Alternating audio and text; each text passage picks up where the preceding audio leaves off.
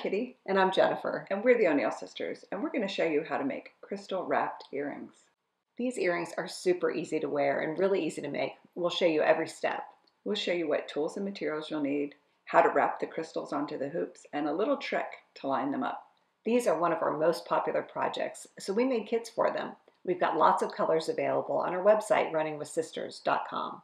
So thanks for watching, and make sure you subscribe so you won't miss out on future videos. Let's get started. To make the crystal wrapped earrings, you need 2 wire hoop earrings. Ours are silver and they're 30 millimeters in diameter. You'll also need 26 gauge wire in silver. For beads, you need 40 crystal bicone beads. These are 3 millimeters. And for tools, all you need are wire cutters.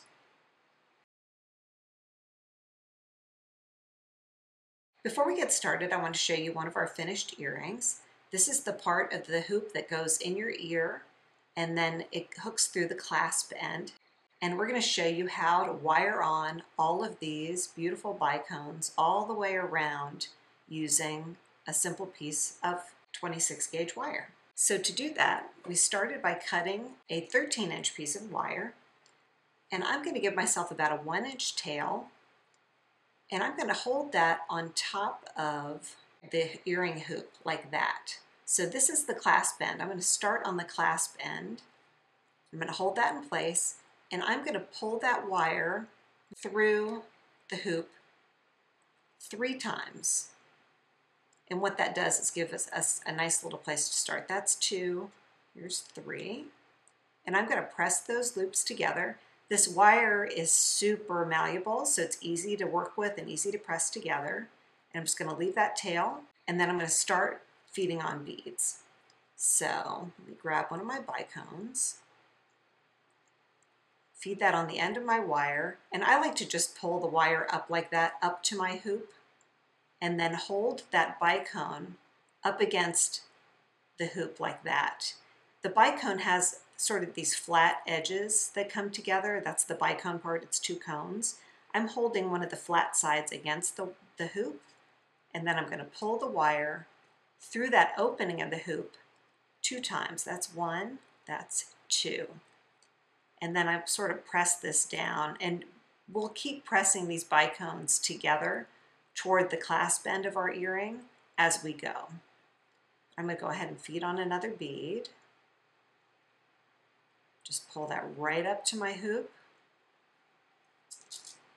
I'm going to hold that bead in place with the one hand, take this end and pull that wire through that opening of the hoop 2 times. 1, 2, and you'll see that these start to line up as I press them together.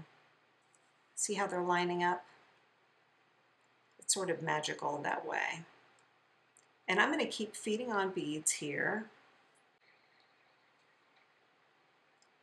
This is a wonderful project to do with girlfriends, like a group of friends at a party or something, because it doesn't require a lot of tools. It doesn't require a lot of special jewelry making skills that you need to know ahead of time.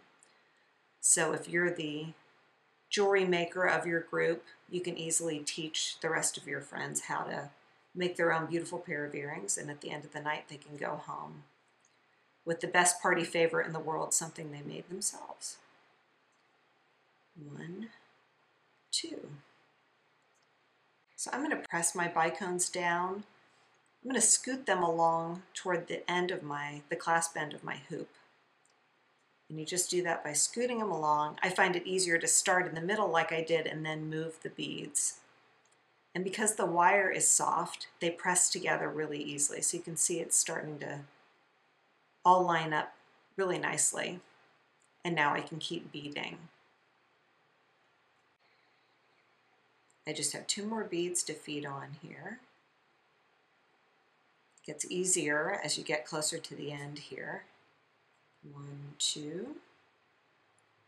Slide on my last bead. And I'm going to go 1, 2, and I'm actually going to do 1 more wrap just like we did at the beginning, so that there are 3 wire wraps at each end. And that'll just make it look symmetrical, and it'll also make them extra secure.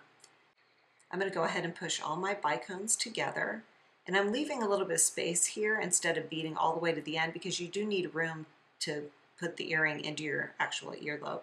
So don't make the mistake of beading all the way to the end. There we go. Now I'm going to trim my wire, and I'm using my flush cutters or wire cutters. These have a flush side and a sort of an angled side. I'm going to use that flush side against my work. I'm going to turn it over so you can see here. And I'm doing that so that the cut in the wire ends up being straight across. If you use the pointy side, you'll end up with a little pointed cut, and we don't want that.